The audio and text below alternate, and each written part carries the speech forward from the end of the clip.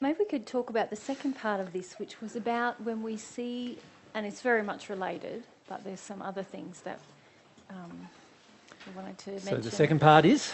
When we see emotions as a means to an end.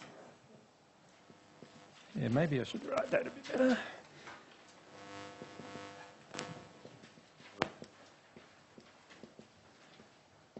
Who can relate to seeing emotions as a means to an end? Yeah. And what's the end?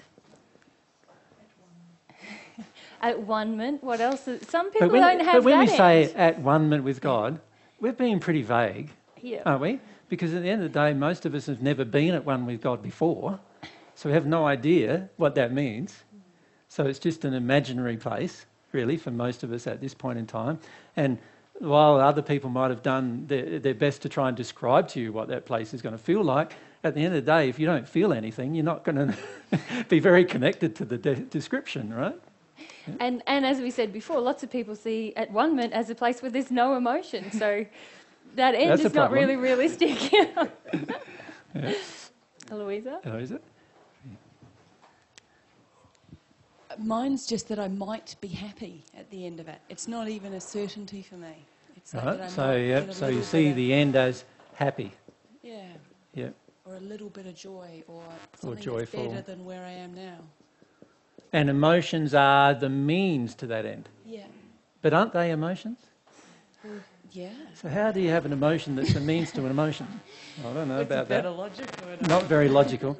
If we think about it logically even, we see there's something wrong with our thinking here, because they are emotions. So aren't we saying emotions are a means to emotions? No, that doesn't make much sense. Like, the reality is they are emotions, so the end is emotional. Can you see? Right. Even if we don't have a concept of God or a concept of anything, oftentimes the goal in our life is to become happy, right? Isn't happy an emotion? So, but often we don't see it that way, right? We think, I'll just feel all my sadness so then I can have the happy emotion and block out the sad. It's not really logical in that the only way to get happy is to stay open to feeling sad. And happy. Yeah, well, that's what my experience is. I find it's hard to be happy or joyful. Well, now the last little while, it's kind of just been happening, which is kind of nice. But in general, I'm trying real hard to have any emotion. And the happy doesn't, like, I'm as scared of the real happy as I am of the real fear. Yeah. So a key of this is trying rather than... Doing it. Experiencing. Yeah, doing or experiencing.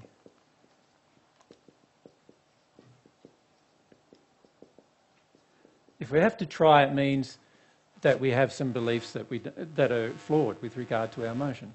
Right? Yeah. Yep. Okay. Anything else, Paul? To get all our fear out of us, to be free of fear. Yes. So it's a means to be fearless in the end. Yeah. Yeah. And while that is partly true, you know, feeling your emotions is a way that you will eventually become fearless. At the end of the day, that's not the end goal. The end goal is far greater than that.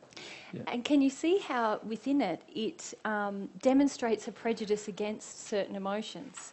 So it's saying, I just want to be free of this yucky emotion, fear. And if the process is to open ourselves up to emotion, we've already got a prejudice against one of them in that we don't like it, whereas in this change of state thing that we're talking about, we'll say, I want all emotion because it's an expression of who I am right now. So what are those bad emotions you? What are the ones you've been defining as bad? Come on. Fear. Anger. Shame. Yes.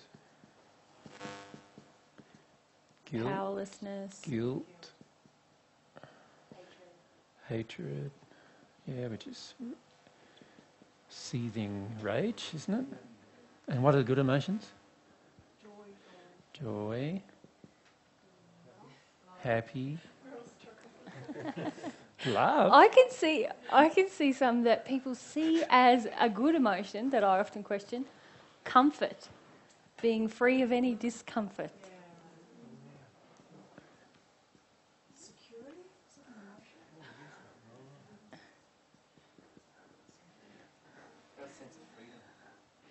Yeah, so you can see some of these are pretty distorted as well, right? Because, again, the way we think. We think these are good, these are bad, they're the ones you don't want to have, these are the ones you want to have. Sex is in there. Oh, yeah, that could be there too. I agree. and in fact, to be honest, some of these can be swapped around quite a lot for some people, right? You know, some of them like good emotion, anger. That feels good, powerful. You know, like we're so distorted in even our judgments of emotion that you've really just got to give up judgment of emotion. So you just feel them.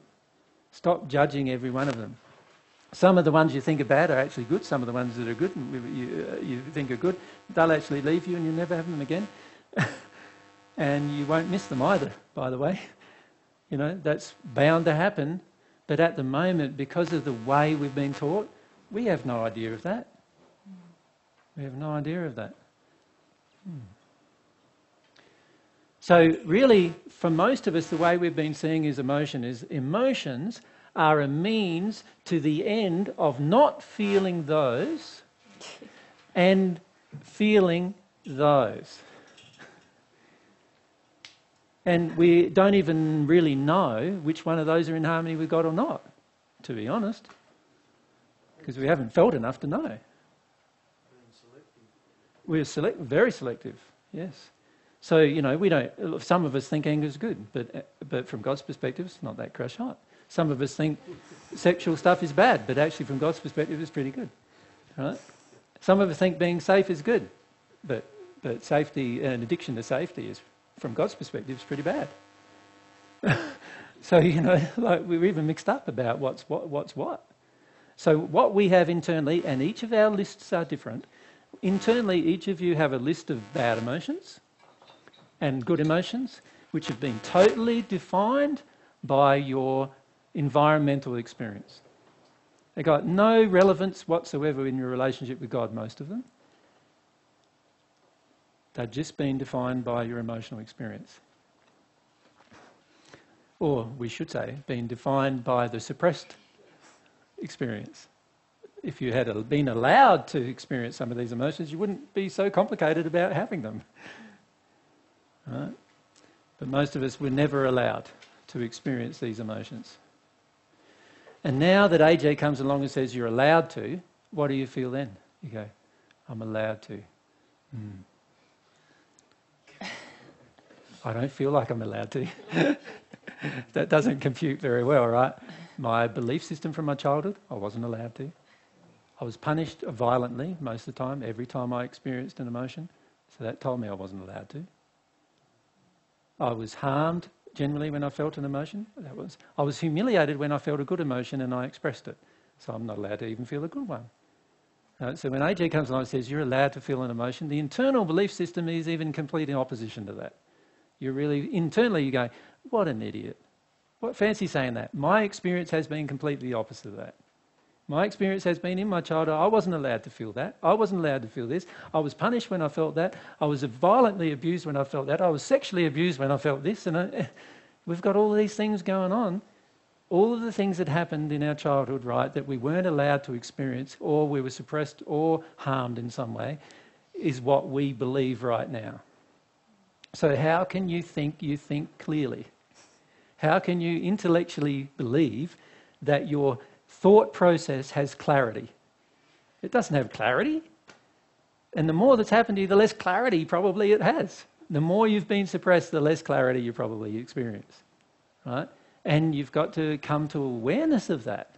The only way clarity can occur is by allowing the experience of all emotion. That's the only way clarity will ever be arrived at. So some people ask me, why is it that you seem to know what I feel when I'm talking to you? Because I have some clarity. Why do I have some clarity? Because I've let myself feel those emotions you haven't.